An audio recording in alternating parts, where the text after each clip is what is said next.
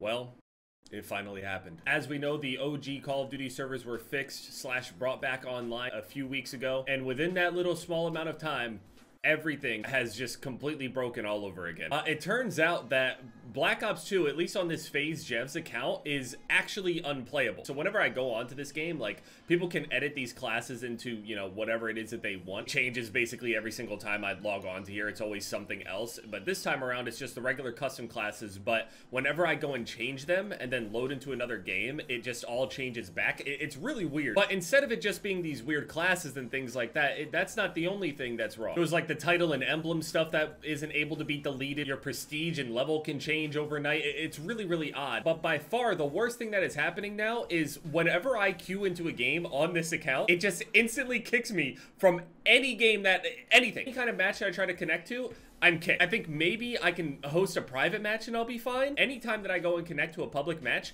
I immediately just end up in like an infinite loading screen where like it'll load me into the game. I'll see the game for like a second and a half, and then it goes black screen, DCs me, and then loads me back into the game like I was trying to reconnect to it in an infinite loop. Black screen, load in for a second, get in game for a second and a half, black screen, and then just repeat. Over and over and over again. It just keeps you in an infinite loop. So before I start showing you guys all this stuff, if you're new here, subscribe. I upload basically every single day. A whole lot of interesting stuff happening over here with the games that we're playing at the moment, so. Alright, so look, this is what happens. We can go over here. What do we want to connect to? We could go to a free-for-all, a TDM, whatever we want. We're going to connect into a game right here. 8 out of 11 good games. That's nice. I'm glad it's populated. It still works. That everything is online. It's just, watch. I'm going to connect. I'm not even going to touch anything. I'm not even trolling. I'm not going to touch shit. And it's just going to infinitely load me into this cargo game and just kick me instantly, repeatedly, over and over and over again. There is nothing I can do in this scenario. Now, here's the thing. Sometimes it takes a little bit longer when it loads in right there and doesn't show me a frame. It'll keep me in the game for like 2 seconds. You guys know how fast I am with the backouts. I have one of the fastest quit outs in the West. Oh, hold on. Watch this. You can see how it just gets you stuck, though. Watch. Fuck. I have to back out of the custom class menu, pause it, and then... Fuck! This is a mini game in itself. I mean, I can make content at it. Fuck! I wonder what they're seeing. They're just seeing Jev connected, Jev connected, Jev connected over and over again. I thought I had it. Come on. Square. Did I get it? I didn't get it. Did I get it? I feel like I just hit a 5 on doing that shit. Yeah, I don't need to restart anything. Hey, if anybody else's account, you know, connects to this, show me your fastest speed run. What's your fastest quit out? So obviously there's some weird thing going on with the account where it wants to just infinitely connect me to public matches. Basically, it completely kicks me out of public matches. I can't play on the account anymore. It's not just that game either. I mean, we don't need to do free-for-all. We could do TDM. Let's go right there. Let's see what happens right there. The same thing will happen. It doesn't matter what the map is. It doesn't matter. None of it. Slums, the game just started. Waiting for other players. And I'm gone. And it's gonna load me back in. I'm not touching anything. I'm touching nothing. It just DCs and just reconnects. DC, reconnect, DC, reconnect, over and over and over again. Get me out. I'm too fast. I'm too fast. Weak ass infection. Oh, hey, I mean, all those guys that go and change all my classes and fuck around with my account, could you allow me back into a game? Even if you're not the person that bricked the whole online profile, my Black Ops 2 account. In particular, it's odd because I can obviously go and play the other Call of Duties. It's just on Black Ops 2 that it's happening. I could go play Black Ops 1, Modern Warfare 3, all that shit. I could do all of them. Does someone know how to fix this? And to prove that it's specifically this account, I could go and hop onto a different account and I'll get into a game completely fine. All right, we're gonna just hop onto a different account, like no levels or anything done on it. Just a different account. See, even the settings are different because I don't usually have music on this. All right, we're loading into a game. It'll be no problem either. Loading in the drone, not a great map, you know, usually a map that's pretty largely forgotten, but I'm gonna load in completely fine. There's no issue at all. See, I wouldn't have even gotten this far on my other account, so yeah, GG. If anyone knows how to reset an account or remove that kind of shit. Come on, man. It doesn't need to be like this. This is so dumb. Matrix mode. Okay, I'm out of here. Yeah, this shit's just unplayable. Like, completely unplayable. For me, anyway, because I had a video where I said that the game was unplayable, but it was just like, yeah, the lobbies were just kind of ridiculous and all over the place, and I meant unplayable in that sense.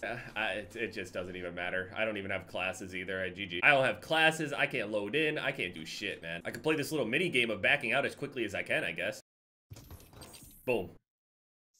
I'm so much better. What else can we even do? I can go into theater mode. I have some games saved apparently. Oh, I can put some gameplay on in the background. Yeah, fuck it. This must be like a decent free-for-all. The whole gameplay. Theater mode has to work, no doubt. Oh, it looks like I hit something at the end of the game. Spoilers, I guess. All right, well, cool. All right, we got a theater mode at least. So the UFC event last night was pretty good overall. The Jake Paul, Nate Diaz fight, it actually ended up going to decision. Jake Paul ended up winning like, what was it, 98-92 or 99-91. I feel like Jake won pretty handedly, but a lot of people weren't really impressed with him because a lot of people were expecting him to put Nate away, considering Nate isn't really a boxer. But obviously, I mean, Nate Diaz just being Nate Diaz, and he just takes a shit ton of damage and just simply does not care. He didn't even take that much damage, though, to be honest. When I say shit ton of damage, I mean, like, he lost striking-wise, but it wasn't too brutal or anything. He wasn't bleeding all over the place or anything like that. Put Jake in danger a couple times, but yeah, speaking of trying to put him in danger, he sat there and cinched up a little guillotine late in the fight just for a second.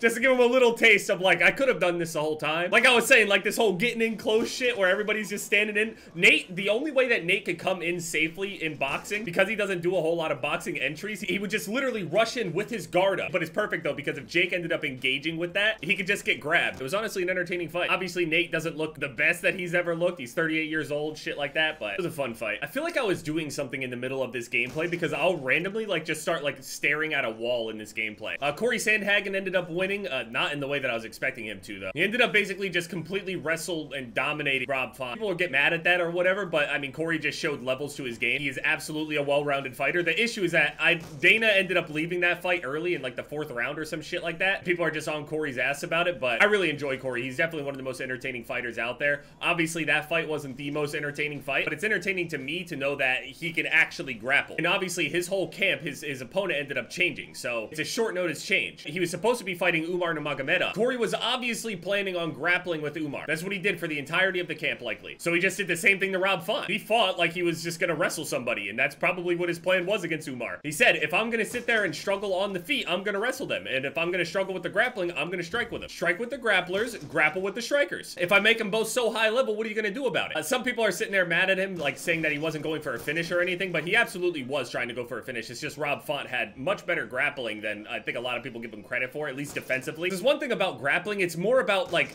how little amount of mistakes you make as opposed to just being able to simply go through the motions and get the finish on somebody. If the person knows the defense to a choke or what you're trying to set up, or there's only so many options that the person can do, like if they have your back and they're trying to set up a rear naked choke the entire time and it's very obvious, not even breaking their body triangle or anything, obviously they're not going to try to switch it to anything else. Ooh, 3-piece.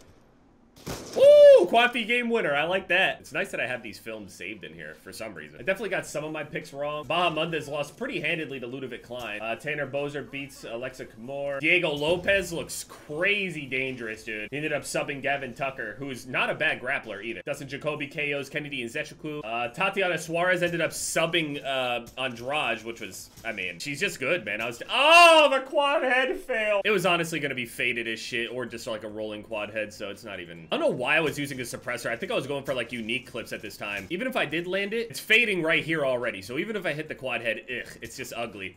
It could have been a quad head, though. Apparently, there's rumors going around that Adesanya is supposed to fight Sean Strickland. The thing is, like, the fight's not going to be a good fight. That's the biggest issue that I have with this matchup. When Sean Strickland has a title shot, I mean, it's because Izzy is just so good that it's like this at this point. I understand. The thing about this fight is that people are just going to be more excited for, like, the press conferences than the actual fight. Like, clearly Adesanya will win that fight unless some freak miracle shit happens, which would genuinely be one of the... I don't even know if I would watch the middleweight division anymore after that. There would be more people that would buy press conference tickets than the actual fight tickets. And to me, that shit is kind of embarrassing. Sean Strickland just talks, like, a lot. I mean, I'm one to talk, right? Also, there's supposed to be some sort of a Mortal Kombat reveal today. Everybody's hinting towards Reptile. I watched a baseball player get dropped by a beautiful overhand right. Swung that shit from downtown. How they let people fight out in hockey and shit like that. You need to let it happen in football, baseball, all of it. I'm telling you, the numbers are gonna go up. And fuck all the suspensions and fines and shit like that. Just put them in a box for a few minutes, eject them for the rest of the game. They'll be back next week. Numbers are gonna go up, I'm telling you. But anyway, yeah, you guys get the gist of it. This shit is basically unplayable. I don't really know what happened. I'll check back on this like tomorrow or something like that. Obviously, we got all these other games that we can play, but I've never seen this before. Black Ops 2 straight up bricked for me. It's honestly not all bad considering I can make a very unique video out of it, so